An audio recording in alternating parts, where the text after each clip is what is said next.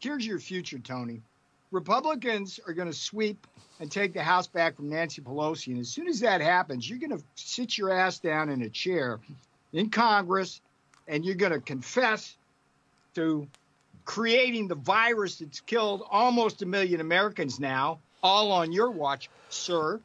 And then we're going to figure out all the special deals you had with all those grant money things. We're going to fit you for an orange jumpsuit, Tony. You can count on that. So don't be smug on CNN, dude. Okay, you're fired. And if that's the only thing that happens to you, Tony, you'll be lucky because you killed a lot of people by funding this Wuhan lab. You got in bed with the Chinese Communist Party. You lied to the American people.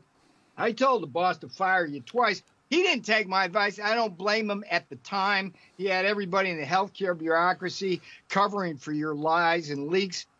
This time, you're fired.